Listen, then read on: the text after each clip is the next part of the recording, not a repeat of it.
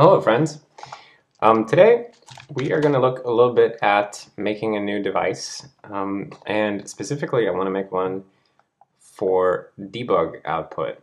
And I noticed this thing after yesterday. I added the ability to see how many syscalls are happening, and I noticed that the Windows server is just like spamming syscalls, and the more I tried to debug it, the more it would spam them. And it turned out that the way that my debug printf function is implemented in userspace is that it sends one character at a time to the kernel, and then the kernel prints that to the debugger. And that's not super ideal, right? Because then here it is, debug printf calls printf internal with this helper function here, sysputchar, and what this guy does, he just does a syscall. So for every character that we debug printf, we do a syscall. And yeah, as you can see here, it's just causing a grotesque number of syscalls to take place. So every one of these characters here in the debugger is one syscall, and that's crazy. So we can definitely reduce the amount of context switching by doing something smarter here. So I think what we're going to do is that we are going to make a new device, and we are going to call it debug log device. Okay. Yep. And we'll add it to the make file. We'll call it devices, debug log device. Okay. Now, what are we going to do with this device? Well, we have two kinds of devices in Serenity, like your average Unix system, and I can't type while I do this, so there are two types of devices. There are block devices and character devices, right? And block devices are random access devices like a hard drive or like a GPU, RAM, or something like that. And a character device is a sequential device, like a serial console or a stream of some type. Of course, this is going to be a character device because the debug log is just a stream, and specifically going in one direction, actually. So because we don't care to read from the stream, right? So we just need it to be able to write. So let's see. Do I remember how to do this? Let me bring up a cheat sheet here with some other existing device. Null device, that's fine. Okay. So this is the device for dev null. It's quite straightforward. We will just do a little bit of copy pasting here and change the relevant things. We don't need, or we do need that. So here's one thing, that because we only care about being able to write to it, then we can very easily implement read by just returning null, 0, and can read would return false, because we can never read. But that's actually not the right way to do it. We should return true, because read will always succeed and will always return 0. Maybe there's a smarter way of doing this, I'm not sure. But that's how we're going to do that. And for write, this is where we're going to do something more interesting. Just a note on how these work. So basically, character devices, they care about reading and writing. And read and write are, you can figure out what those things do. But can write and can read, these are used to implement the select syscall currently. So when you select on something, then on a file descriptor, then it will use the return value from can write and can read to determine if select should consider this file descriptor like readable or writable. So in this case, like trying to determine if you can write to the debug log device will always say, yeah, of course you can write to it, because it's just always going to be ready to receive data. There's no buffering need or anything. We're just going to dump it straight to the debugger. Okay, so now we're going to do the implementation stuff, and that will be kernel devices, a debug log device. And we can sort of copy a lot of this stuff here actually. Let's just copy everything and change it around. Debug log device, replace all. Okay, now go away. Right. Then can read, we don't care. And here in write, this is where things actually happen. So what we want to do is, let's call it data, and that's data size. And now I think the way that we print to the debugger is, it's specific to these emulators like Box and QEMU, and it's actually specific to the Box emulator. I've just hacked QEMU to behave the same way locally here. And what we do is that we send everything that we want to go to the debugger, we just send to IO port E9. So Box has this feature out of the box, but QEMU, I needed to hack it. So we are just going to do that here for each character that is written to this device. Okay, so data size plus I, and we'll say data I. Okay, and then we will just return the data size. So note here that the return value here is how much we wrote. So for a buffered device, we might return less, but in this case, we always succeed because we always just write the whole thing. Okay, so I think that takes care of that part, but now we actually need this thing to show up somewhere in the file system so that we can write to it. And let's see how we do that. So right now, this is where the major and minor device numbers are set. They are numbers that we pass to the character device constructor. So since we copied null, it already has 1, 3 here. And I'll show you what that looks like in the file system. So here in /dev, we have these different files. So 1, 3, that's dev null, right? And then we have 1, 7, blah, blah, blah. So I guess we'll just add something new here. We'll call it maybe like 1, some cool number. How about 15?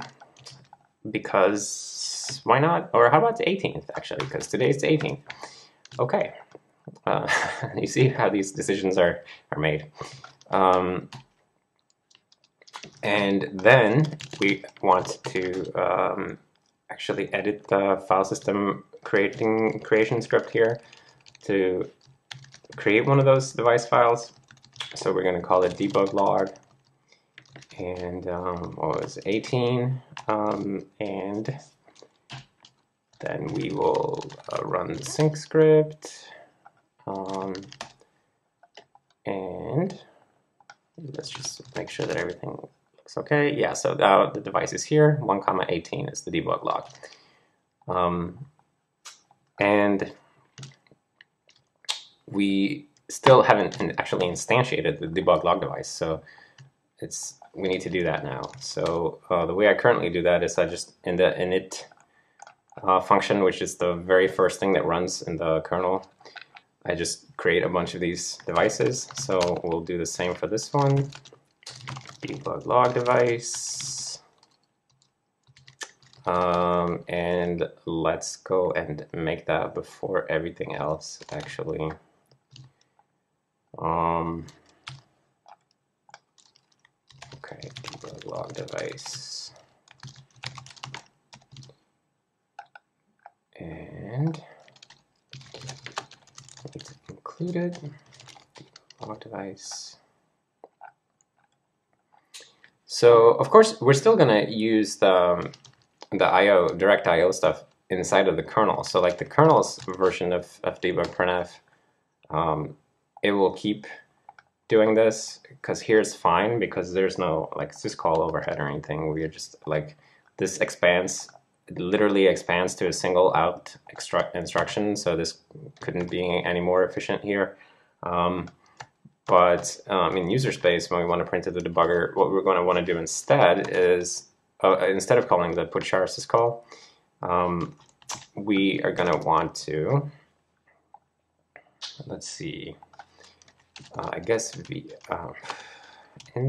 ret vf printf. We can call it std dbg. And we'll make a magical new standard file descriptor that works like this. Get rid of this. And we'll call it debugger. And we will add on these guys. And on initialization, we'll do default streams. And let's see.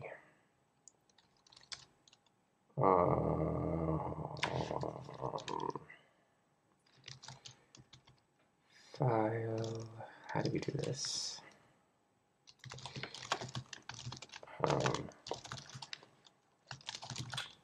Dev debug log.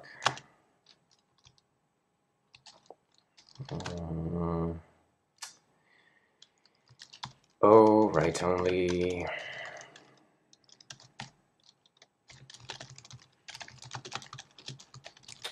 Error. That is really unfortunate if that doesn't work. G. And that'll be that one. Okay, so this is maybe not the most beautiful thing, but we are going to open dev debug log in every process. And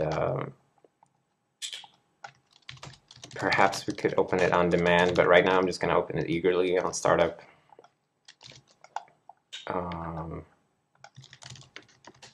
Okay, let's see how that works out.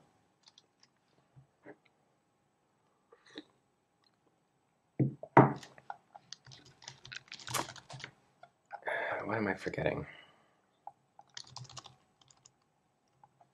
So I think that when we create the debug log device, it calls the character device constructor, which calls the device constructor, and the device constructor will go and magically tell the virtual file system that this device now exists, which will add it to the lookup table for this major and minor number. So everything should be sort of in place now.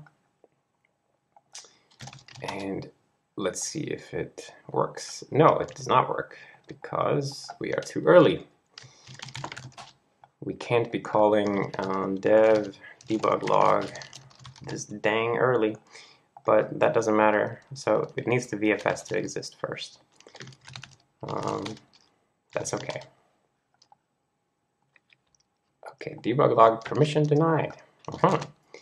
See, now we're having some other types of problems here. That's good that the permission checking is working. Debug log, and it needs to be M666.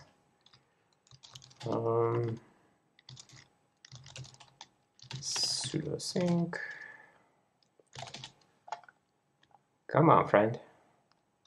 Okay. Look at that. We still have all the debug output, and we still have a grotesque amount of syscalling. Why is that happening? Let's find out.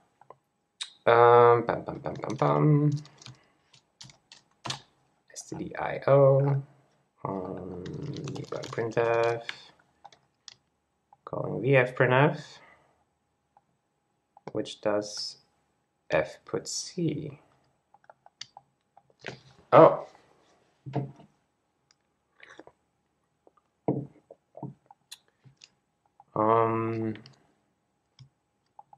Oh, did I not make it line buffered? I didn't make it line buffered. So here, see, we got to make it line buffered. Let's rebuild everything. So in stdio, the streams can be line buffered, which means that we wait until we have a whole line of text before we actually write to the file descriptor. Otherwise, what we do is we just like write every character as it comes, exactly like the old stuff worked, which we don't want. So to fix this, just to pass the IO-LBF line buffer argument when we create the file.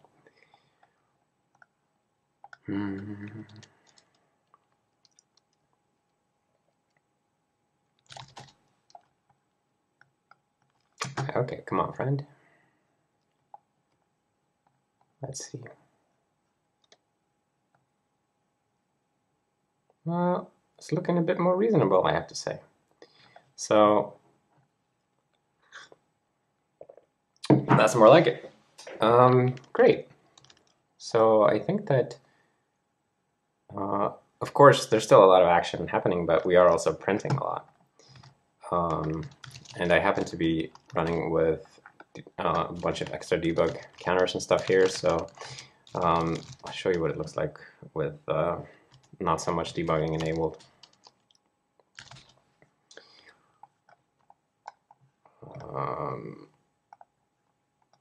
Okay, come here. So it's pretty good.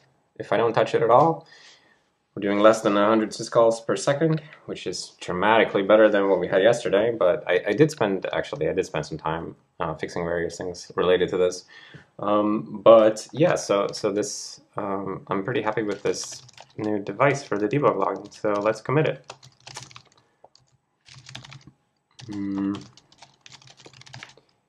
Yeah, okay, so let's see what we have actually. Git diff. How do you do that? Git diff head. Yeah. Okay, so the debug log device is just a simple device implementation, major minor 118. When we write to it, we just take all the data and shove it to output port E9. And then here's the class definition, or declaration rather. And for the reads, we just do, we just tell it it's like end of file basically if you try to read from it. It's fine. And add it to the build system, and then we create it right after we create the VFS. That's the very first thing we create. I think that's good. And then here we add it to the sync script, and we make sure we create it with mode 666 so that anyone can open and write to it. And down here we are adding a std-dbg in addition to the other standard streams. Kind of a cool little thing. I rather like that. I think I'm going to keep it that way for now. I'm thinking like, should the kernel even open this for you automatically? But I think this is better. We do it in the libc. That's okay. And then here, yeah, we get rid of the old syscall-based debug printf and replace it with vf printf to standard debug. And here's the declaration of that. Okay, very good. Okay, libc plus kernel, or kernel plus libc. Add a debug log device that forwards everything to IO port. This is used to implement the userspace debug printf in a far more efficient way than what we had before. Very cool. Okay. So, that is very nice. That was a very successful hack. I'm surprised that it was so easy. So I think that about concludes today's video. So if you made it this far, then I thank you for watching and for coming back, and I'll see you next time.